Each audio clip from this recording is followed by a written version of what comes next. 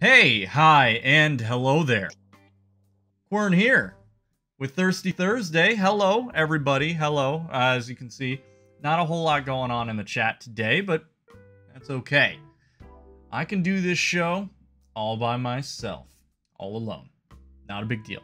But yes, regardless, Goner is not here, our frequent guest and basically Thirsty Thursday regular for the Thirsty Thursday beer review. That's okay, because we will trudge forward without him. Nailed it. Hope everyone's doing okay. Hope everyone's doing all right. Everyone's hanging out, having a wonderful week. Happy Thirsty Thursday, as always, in here, out there. I hope you're having a good one. Got a special beer for you today. And with this one, decided to go back to the old $9 per 6-pack standard, not overspend, you know, and then find myself a little bit disappointed, you know. I got my price point, and as long as I'm hitting it, most of the weeks, every now and then, I'll treat myself. But I don't want to go too crazy, too soon, too early, get too wild, do that stuff, yada, yada, yada. I'm talking too much. It's time for the koozie reveal. You know what's going on. Here we have the Kwern TV koozie from back when I was a different Kwern. I was Kwern TV. Sponsored by television. Koozie reveal. Find the front. There it is. Ta-da! Not bad. Not bad. As you can see, when it comes to art, we actually have a bottle this time around and not a can. Zipline has pretty minimal art when it comes to what Zipline does with a lot of their bottles and cans. What they do is they have on every single bottle is this zipline that goes across it along with the name of their brewery. I don't know the beer, but that design is sleek. It's very simple, sleek, and it gets the point across. Hey, Adarex, welcome. The thing is, when they have them all lined up on the shelf, you have a line that goes across all the bottles, all of the cans, all of the packaging at the same exact level, so you get a little zip line that goes across the shelf. It's pretty cool, and I really like that they do that. They don't do too much in terms of illustrations beyond that, but it's a cool visual motif. All right, I'll give them that. I do wish that there was a little bit more of an illustration. You know I love my bottle art as much as the next guy. But Zipline makes good beers regardless, and I do find them to be quite admirable. Anyway, the Copper Alt, I don't know what to think about this. We'll read what it says on the label. I just got it because it was $9, met my price point, and I was looking for a little something normal, not too wild, because we did the lime last week, and the lime was good, but it was a little saucy. You know what I'm saying? This one is a hybrid style between an ale and a lager. This bronze-hued brew goes down easy with subtle nuances of chocolate and hazelnut. Okay, that sounds pretty good to me. I can get down with that. Now, the question is, can I open it without a bottle opener?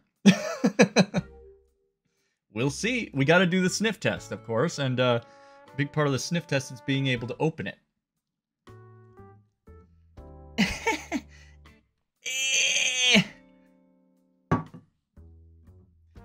I need to go get a bottle opener. I might have one on my desk somewhere. I have so much trash here. Okay, yeah. I got one. We're good. We're fine. We're good. We're fine. We're fine and good. We're great, actually. Anyway, pop this bad boy open. Give it a whiff. Ooh. When you crack it open, that smell kind of like popped out of there. Man, I can smell the thickness of this beer. Okay? It smells good. I would say, like, you can sort of smell that like the chocolatey hazelnut. No, you can't. It's not quite like that. It smells like a beer.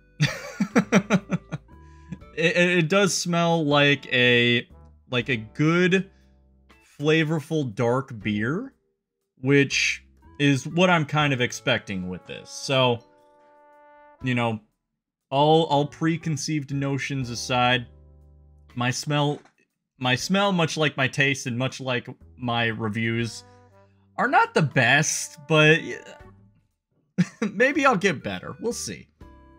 I'm able to pick out smells pretty good, but this one, yeah, it smells like your standard dark beer.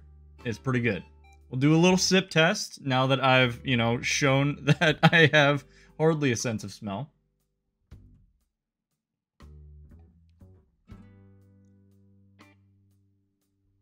Okay. That's pretty good. That's pretty good. It's got that that richness of a dark beer, but it's not overpowering. The issue with like a lot of dark beers is they taste heavy. They taste like they're gonna hit you like a bag of hammers. But this one, kind of a little bit more chill, you know? We like our dark beers here on the Kwern stream and YouTube channel, but we don't go overboard with them. That being said, I do still have to like chug this thing. Can't wait.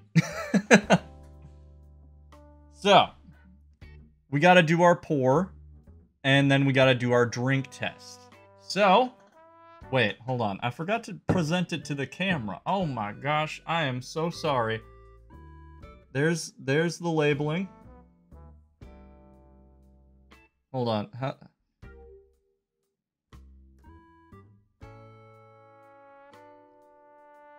There, you can sort of see it. I think that is good enough presentation for the camera. Move it around a little bit so that way. There you go. And with their labeling, once again, very simple, very, you know, sleek, as we said earlier. But they changed the color each one, so you can sort of pick them out at a glance of what you're going to be getting into. Enough chatting, let's pour.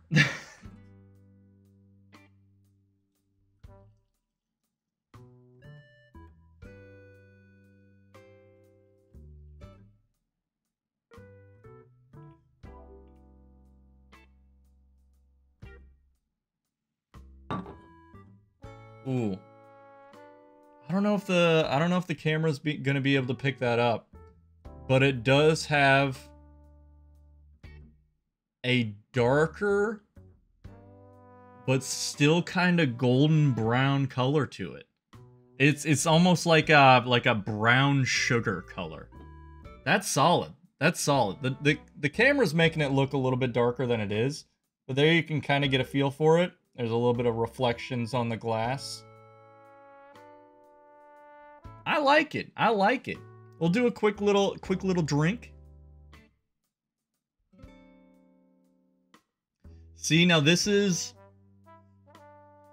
It's a dark beer, yes, but it doesn't overpower you quite as much as other dark beers will.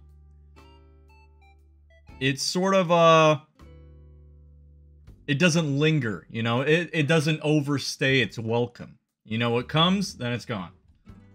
Now, as to how I'll feel after drinking the whole thing, that remains to be seen. Now, when it comes to chugging these beers, I really do my best. I can promise you that much. With a dark beer and a lot of your heavier beers in general, it's not easy. It's not easy and it's not always fun.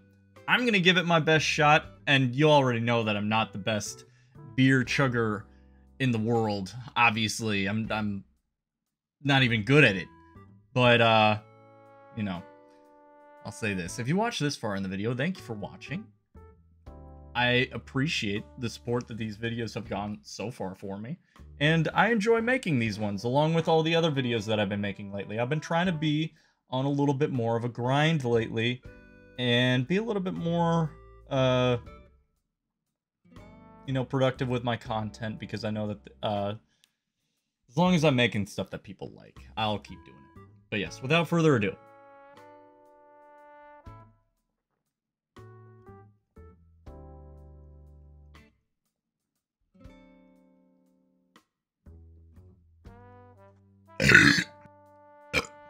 Woo! Yeah, okay, so dark beers aren't chugging beers. You can, and excuse my tears. Oh, you know, I'm always just such an emotional beer chugger. I can't help it. Oh my gosh. Oh. Am I back to normal? Do I look normal yet? Oh, I still got some lingerers. Oh. Dark beers aren't meant to be chugged. This one, of course, isn't as dark as other dark beers. And like I said about the flavor earlier, not too heavy, doesn't overstay its welcome. It doesn't feel like you're drinking a meal, but it's pretty good. I honestly don't mind it. It would be a beer that you'd need to sip on, though. A beer that you'd need to sip on to truly appreciate the flavor for. However, the only thing that I think people would really dislike about it is if you're looking to drink more of like a standard beer, then you're going to want to drink a standard beer. If you want to drink a dark beer, you're going to want to drink something that's got a little bit more oomph to it. This one sort of draws the line between the two. And of course, it's a little bit more of like a closer to the dark beer end of the spectrum. But I digress. It's still something where it's neither here nor there. It's not one or the other. And I think that's the only reason why some people might dislike it. Now, I'm a beer fan, of course. You know me. And so, thinking about my review as I ramble, I'll say this. It's good. I enjoy it. And I see myself drinking the rest of this six-pack and being pretty... I'd be feeling the vibe. This bad boy here is 5.2%. That's not bad. You know what? It's coming to be like a going trend of how I rate these beers. This one, not super over the top. Can't say like, you know, oh, you got to drink this beer. You know, it's not 2 thumbs up, but I would give it a thumbs up. It's not wildin'. It's a thumbs up. I'd feel bad if I gave it no thumbs and just be like, oh, you decide. No. And there's no way in hell I could give this thing a thumbs down. That was good. You can tell that Zipline knows what they're doing. A lot of their beers are pretty tasty from the ones that I have had. This one, Copper Alt, is alright. You know what? I'll take it. I give it a thumbs up. And I would say, if you're looking for something a little different than your standard dark beer, a little bit more flavorful than your standard beer,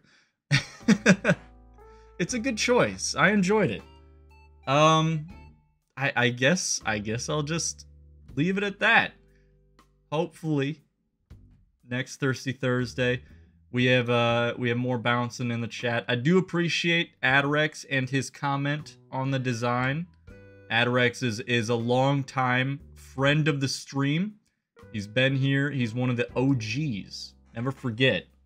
So is Goner, but Goner's probably doing something tonight. And that's alright. Thank you for watching, if you made it this far. Be sure to like, comment, and subscribe if you like this comment. If you like this content. Hey, Adarex, give me the wink, thanks. I'll be sure to keep making more. And I've been more encouraged to do, like, some other content on my YouTube channel. So I'll be making more of that as well. I appreciate the support that I've been receiving. And I hope that If you're a viewer of these videos, you continue to support me. Thank you. It means a lot. That sounded really sentimental.